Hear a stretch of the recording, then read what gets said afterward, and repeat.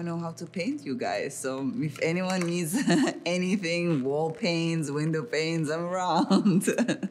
Hi, I'm Irina Shayk, and today I'm gonna let Elle ask me anything. What does a typical day look like for me? Well, I get up at 7 a.m., very last minute, cook my daughter breakfast, prep her for school, bring her to school, go work out, do my appointments, pick her up from school. So it's basically my schedule surrounded with my daughter's schedule. But if my daughter is not with me, I love to be in bed till 10 a.m. and have a breakfast in bed. Easy. I would probably say Jane Fonda. You know, I think she's so much fun and she has a great sense of humor. So, Jane Fonda.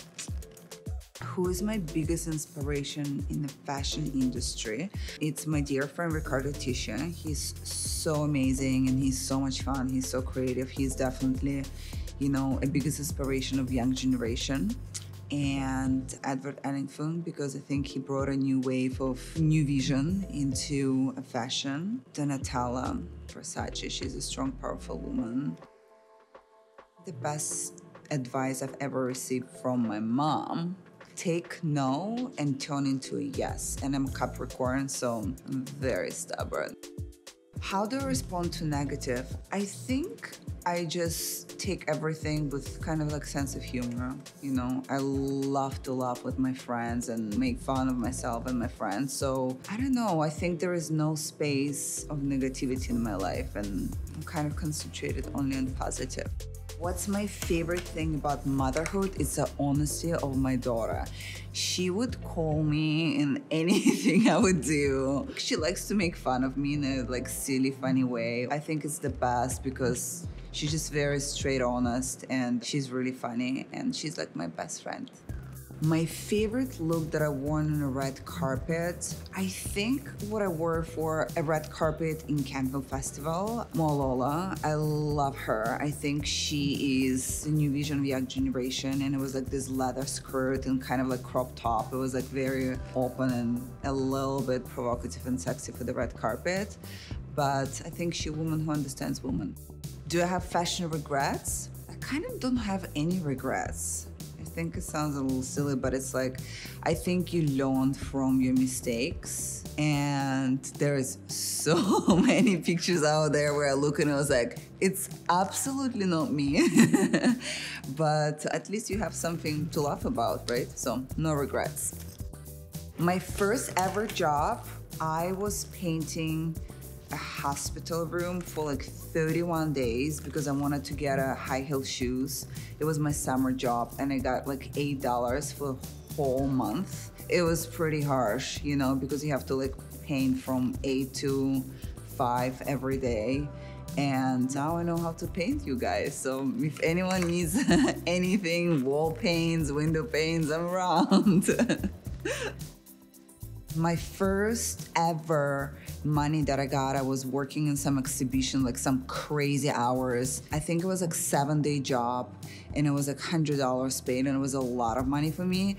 And my mom wanted a new sofa, so I collected this money and I sent it to her and she got a new sofa and she was so excited. So that was my first ever money spent on my mom's sofa. I wish we had it, the sofa, but we don't. I think cat or dog some fee on it or something like that.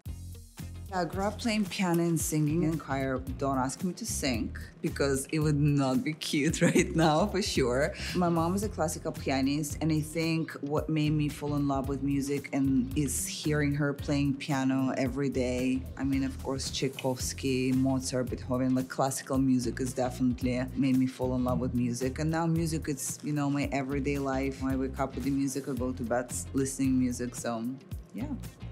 If I would only have 3 things in the fashion wardrobe, I mean, sweatpants.